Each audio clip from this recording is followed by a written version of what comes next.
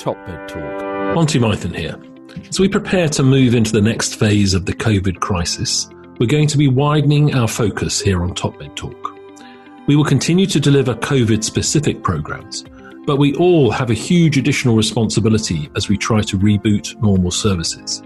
So although this piece is not directly related to COVID-19, we believe it's information that is crucial to the bigger task of rebuilding the healthcare system as we learn to adapt and live with this new virus. Thank you to our sponsors and to you, our listeners, for helping us to share this important information. Hello, I'm Joff Lacey and welcome to Top Med Talk and this our special series of podcasts on Xtreme Everest, the groundbreaking research program that for the past decade has pursued a novel approach to scientific exploration, performing large-scale healthy volunteer studies at high altitude to mimic the effects of critical illness, with the hope that their findings may be brought from the mountainside to the bedside and improve the care for our sickest patients.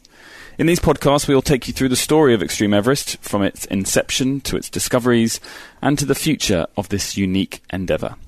I'm pleased to say I'm joined by Professor Chris Imray, a consultant in vascular and transplant surgery at University Hospitals Coventry and Warwickshire in the UK, who was not only a member of the Xtreme Everest research group, but also a member of the team summiting in the first expedition in 2007. Chris, many thanks for joining me. It's a pleasure to talk to you. We've been exploring in these series about Xtreme Everest's objectives to better understand how the body adapts and changes to the hypoxic conditions of altitude. Now, you've been focusing on one of the most vital of organs, the brain. Can you explain to us what our understanding is about how the brain does cope in those quite austere environment of high altitude and hypoxic conditions? Thank you very much indeed, and it's lovely to be here. The brain is a very sensitive organ and requires a high level of oxygen and glucose delivered on a continuous basis. And any interruption in that will start to cause a very rapid deterioration in cerebral function. You can look at two different situations when one goes to altitude. The situation where you're in an aeroplane and you have explosive decompression and a very rapid exposure to the altitude, or you can have a much slower approach where you travel slowly up through the hills, climbing up the mountains, and there you're able to acclimatise and adapt. And really what we were looking at on Everest was this much slower approach. And we did a number of studies there, but in particular we were looking at cerebral blood flow, cerebral oxygen delivery, and also some neuropsychometric tests, trying to work out how the brain was actually functioning. And so, as the brain is dependent and quite greedy with its oxygen and glucose requirements, what are the normal physiological responses that we see as someone experiences those kind of conditions? In the situation where you're going up more slowly in a mountain setting, the first symptom that people are likely to get is something called a high-altitude headache. Mm-hmm. And that'll occur usually within the first 6 to 8 hours or so. And it's often quite confusing. It could be something else. You could just have a headache. You could be a bit dehydrated. But once you've addressed those, and in the context of recent ascent to altitude, you'd define that as a high-altitude headache. The next clinical scenario that can be problematic is something called acute mountain sickness, and this will occur usually after 24 to 72 hours, above about 3,000 metres roughly.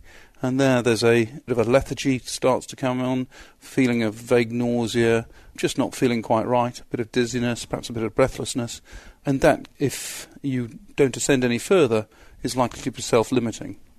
The really serious condition that can affect people who go up higher, and it usually occurs on probably about day 3 to 7 or so, probably at altitudes nearer 6,000 metres, is something called high-altitude cerebral edema.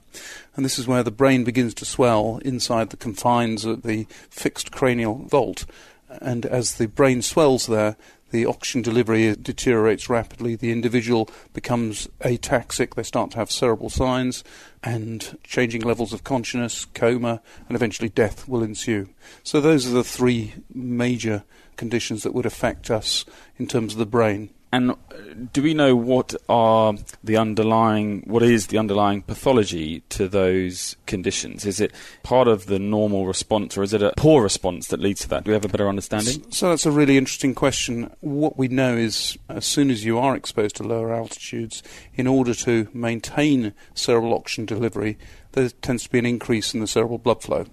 Increased cerebral blood flow also requires increased drainage, and this possibly accounts for some of the headaches. Once one starts to move into the high-altitude cerebral edema and the acute mountain sickness, then it's a rather more different sort of situation. It's possibly a continuum where the acute mountain sickness is the start of the problem and the high-altitude cerebral edema is a continuation. Other people believe it's separate. But here one starts to get leaky membranes, one starts to get excess fluid leaking into the parenchyma of the brain and the gradual swelling, which then can deteriorate in certain individuals. Quite why it occurs, we still don't know. It seems to be worsened by rapid ascent. It seems to be some people are more susceptible than others. And there is some suggestion that there's a little bit more capacity in the older climber within the cranial vault for the brain to expand.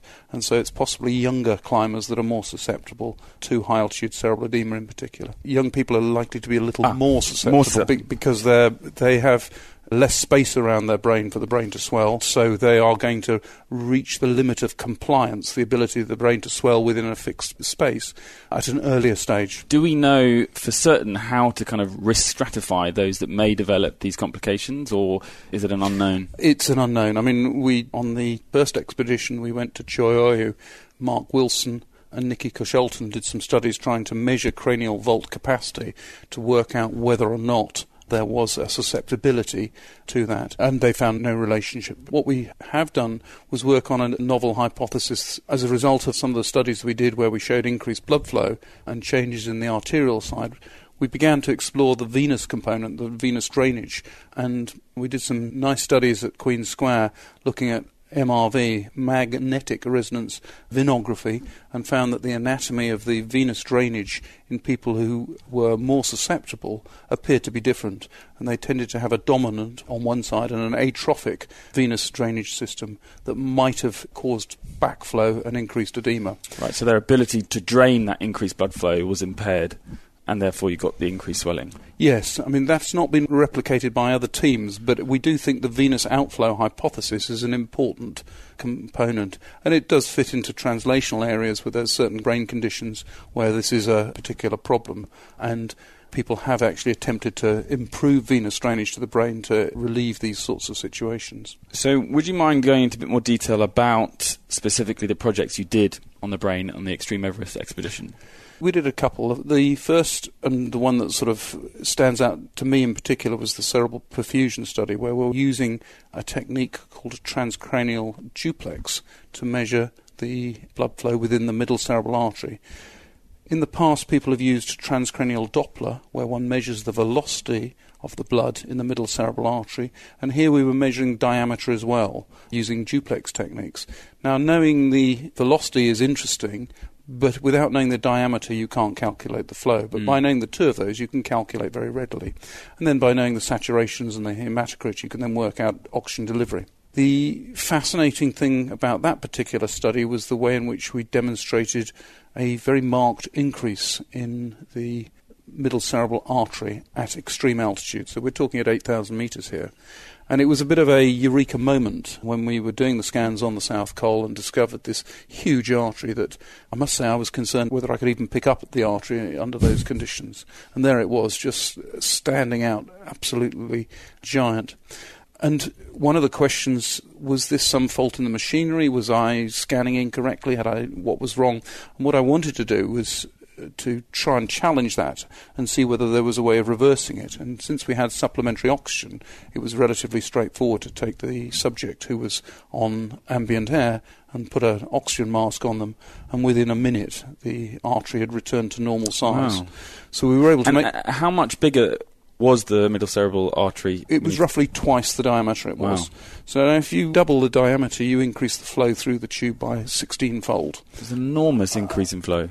And that is significantly mitigated by the very high hematocrit and the sludgy, treacle-like blood. Yeah. But this appears to be an important adaptation that allows us to travel to those altitudes. Up until this point in time, everyone had assumed the middle cerebral artery was fixed in diameter and didn't change. Now, that's an interesting idea, and you can see why using the technique of transcranial Doppler, where you don't have diameter, it was a convenient assumption to make. But there are 150 plus papers where they've assumed no change in diameter. But quite why the middle cerebral artery should be unlike any other artery in the body, middle-sized artery, and not dilate, doesn't really make sense. And actually it was just an opportune scan plus the use of oxygen that allowed us to tease that bit of information out. And so this was the first time that this kind of scan had been done at such an altitude? Yes, indeed. I mean, the technique had only just been developed at that stage. We had a very nice bit of kit from a company called Sonosite who lent us a couple of machines, and it was fully portable, and we were able to do these measurements. There was some initial questioning by others in the field as to whether or not you got accurate measurements. But when we came back, we then replicated the study back at sea level using hypoxic stimulus inside an MR scanner and found the same things, not obviously to the same magnitude, but we were able to demonstrate changes in middle cerebral artery diameter based upon hypoxic exposure.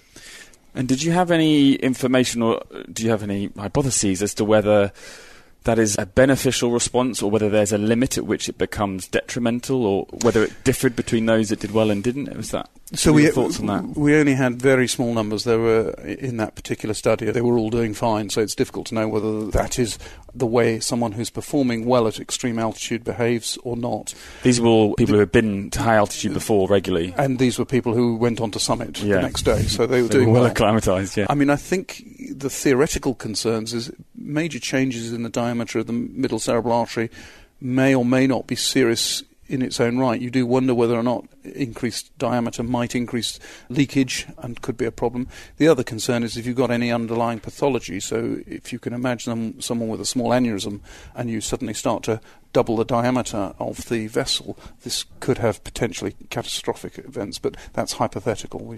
And as you also mentioned earlier, the relationship with then the venous outflow. You know, if you've one entry point, but also if the exit isn't able to balance that, then that could be part of the problem. So I think that's a really interesting question. I mean, the pressure inside the cranial vault in the arteries is obviously very close to the systemic arterial pressure, and that will find whatever size it needs to. The problem as the brain swells is it will tend to press in on the CSF and the veins. Now the CSF, cerebrospinal fluid, is not crucial to cerebral oxygen delivery in the short term, but if you could imagine starting to squeeze the outflow, the way in which the blood gets out of the brain, we now get a situation where we've got blood going in under high pressure but is struggling to get out. And certainly in other situations like a leg, if you put a tight venous tourniquet on, you will start to get edema in the leg, and it's very easy to imagine that the same sort of situation could occur inside the brain. Now, the bottom line to all these projects is trying to improve patient care. How do you translate your findings back to the hospital patient and how we might improve care for these critically ill patients? A lot of my work over the years has been on carotid surgery. This is an operation where one makes a 2 to 3 inch cut in the side of the neck over the carotid artery to open up and clear out a narrowed artery, the aim being to prevent or reduce the risk of future stroke. Now, cerebral oxygen delivery is a crucial component to this operation because at some point you have to clamp the artery, which then means that the flow either has to come from the collaterals or will become inadequate. And we use a number of approaches. One can either do the procedure under general anaesthetic and put a shunt, a plastic tube in to maintain the flow, or one can do it under local anaesthetic and see how the patient gets on and try to start to titrate the different anaesthetic approaches, increasing the blood pressure or the inspired oxygen levels to try to ameliorate the degradation in the cerebral function. So by understanding cerebral oxygen delivery, we've come up with a number of approaches which we feel reduces the risk of this sort of surgery. My colleague Mark Wilson, who was the lead for the cerebral side of the Xtreme Everest team, is a neurosurgeon, and again he's had various insights and approaches which has allowed him to undertake neurosurgery in a safer way. So there are some immediate benefits that have come out quite soon, and I think there may be other ones coming shortly, but it's an ongoing project. We're now 10 years since that very exciting discovery of the middle cerebral artery swelling, and even now, I don't think we've fully understood the implications.